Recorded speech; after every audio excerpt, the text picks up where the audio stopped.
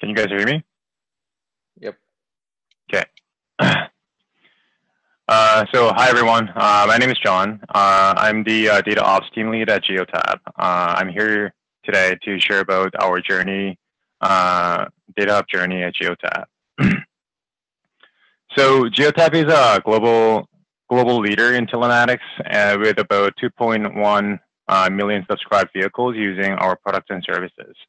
We're one of the very few telematics companies that make both hardware and software. For anyone who's not familiar with the term telematics, it means that we use IoT devices and OEM softwares to collect data from vehicles to provide various products and services to help our customers. Below are some examples on how we help our customers to improve their fleet productivity, optimization, enhance driver safety, and achieve stronger compliance to regulatory changes. So Geotab spent quite a bit of time in 2019 on evaluation and POC with commercial products like Libra, Elation, and Talent, which they all had robust set of features from data management and governance perspective. But it didn't really take too long for Geotab to realize that it wasn't for us. Although the outputs from these commercial products were fancy and shiny, actual value add from using the product simply didn't outweigh the direct and indirect cost, like vendor lock-in, customizability, implementations, and service costs, and licensing fees. So I joined right after Geotab made the decision not to proceed with Libra, and that's when I started looking at open source solutions from early 2020. I think most community members from the use cases that they shared from previous town halls, most of us had a very similar list of open source products to evaluate from. And from those, we shortlisted to Atlas, Amundsen, and DataHub for our evaluation. Functional and non-functional requirements were very important, but one of the key evaluation metric, I think I wouldn't say unique. I'm sure like someone else also like looked into it, but key evaluation metric that made us to select DataHub was approachability and technical capabilities of leading dev team. LinkedIn, as most of us know, have solid list of open source portfolio that they designed and donated to Apache Foundation, and also DataHub team. They have been very approachable, responsive, and open during our evaluation phase. So from a very small team at Geotab trying to tackle a big problem, those technical guidance and support were very important to us.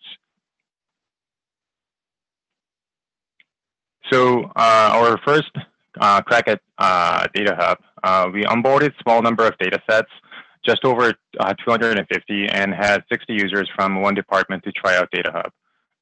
The result was somewhat disappointing. The adoption rate was very poor, and feedback was discouraging. From users' eyes, DataHub wasn't any better than how they searched data sets in Google BigQuery. For some, it was useful, but there weren't enough occasions when they needed to find something on DataHub.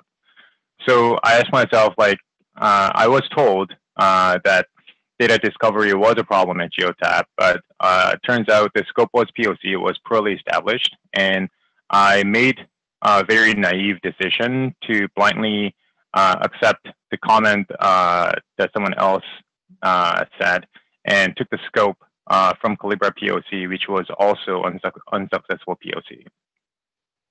So for past few months, I did digging on my own to learn what's really going on behind the scenes. So just to give you guys some overview of what data journey was like from 50,000 feet view. Geotab grew very fast, 500% growth rate in revenue and size in 5 years fast. Within that time, Geotab acquired 5 different companies, which contributed to not only growth in revenue and size, but also the complexity of data architecture and data management and governance structure.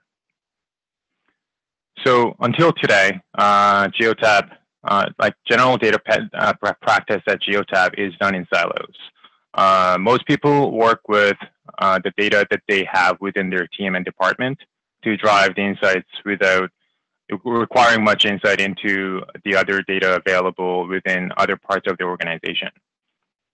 Teams aren't so big, and they work with relatively small sets of data and have strong tribal knowledge of what data to use or who to reach out to ask questions within their domain. And this was the one of the key reasons why users from first POC didn't have the need to search for what they need to do, what they need on DataHub. And many teams don't have data management or governance structure, and ones that do, they are using different tools, processes to integrate, store, and drive data. One of the pain points I had was less than 5% of data at Geotab had concept of ownership, which made it very difficult to do further analysis on what steps we would need to take to onboard meaningful and searchable data sets on DataHub. So the past few months, I spent most of my time talking to people from other departments to understand where we are in terms of data management.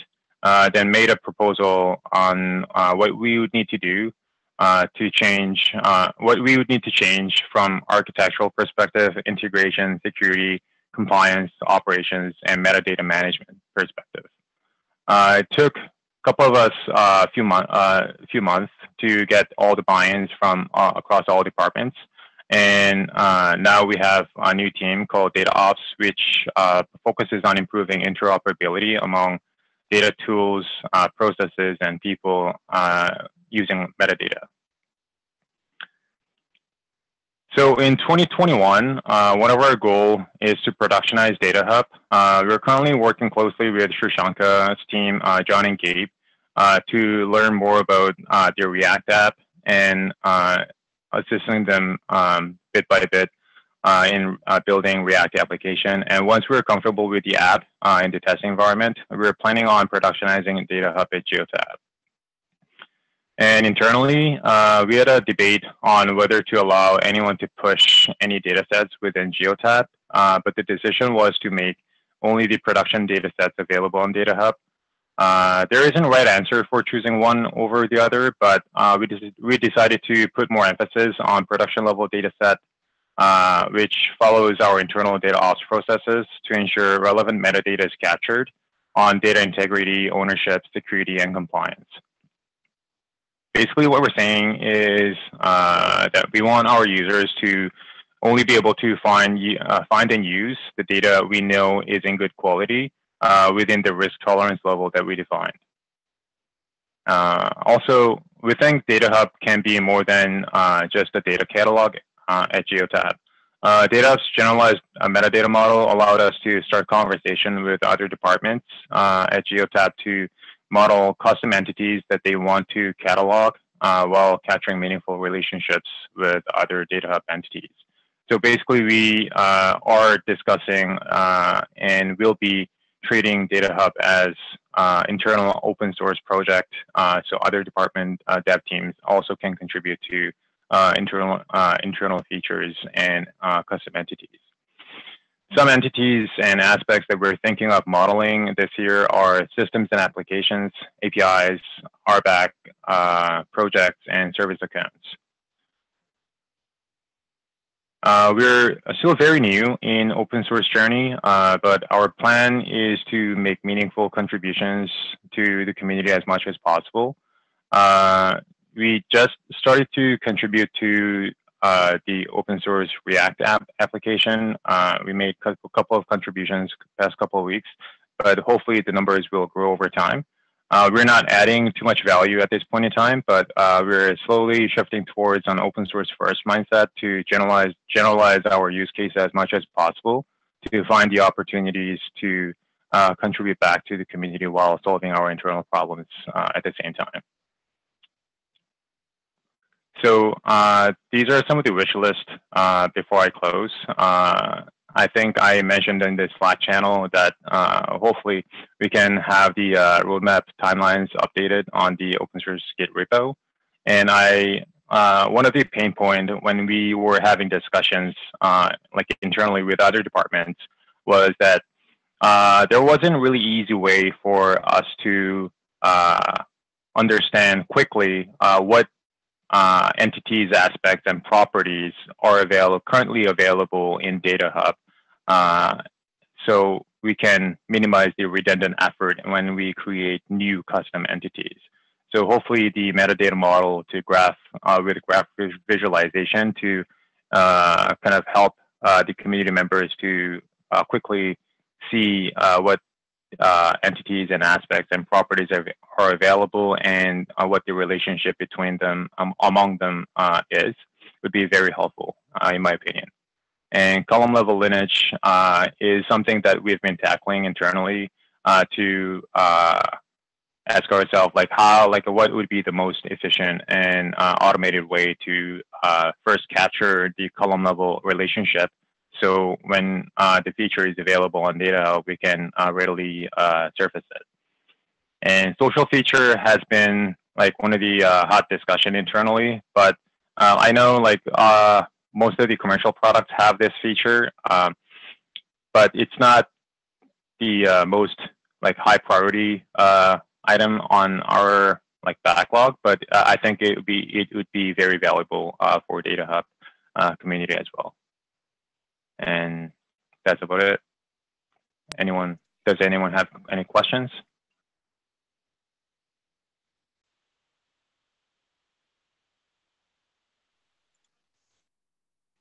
Cool. That was great, John.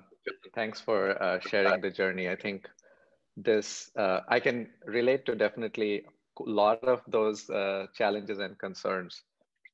The one thing that we've had quite a lot of debates about with a lot of teams, especially central teams, is exactly this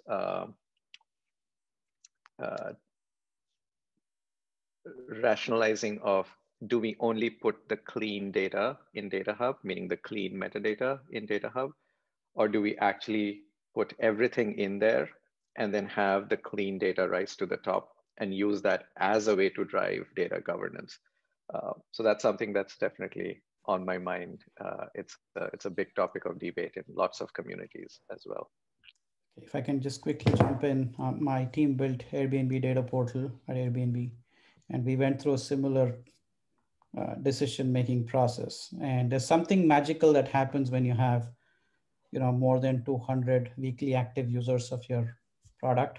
You'll find the right blend of trusted data sets and data sets that people want to be productive with.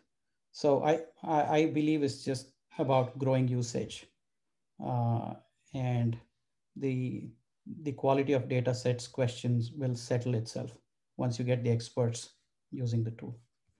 Yeah, we encountered the same challenge here at Amazon with our clients, and what we found that works better is to have the responsibility for the publisher of the data sets, that they need to tell if the data is reliable, etc. Because it's also relate, like we see a lot of customers and even our internal team like building a feature store, right? So is this data set is something that you can rely for your reporting or BI? So we push it to the publishers and the subscriber, and we just create like a JSON that define the contract between the publisher and the subscriber about the data set. So we try to, you use technology to enforce it, but what I've seen that you always need the man in the middle, like the data steward or someone from legal to tell, okay, can you actually publish this data, etc. Because the challenge is that you don't know what is the intention of the consumer of the data, what they want to do with it. So this is why, thus I agree with you, like you're debating.